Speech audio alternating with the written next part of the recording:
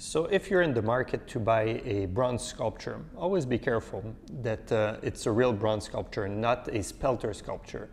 Spelter is metal, a type of metal that is made to look like bronze, but it's not. So a good way, just you know, a quick way, an easy way to see if it's spelter or not, just take a magnet and tap it on the sculpture. If it sticks to it, chances are it's going to be spelter or another type of metal.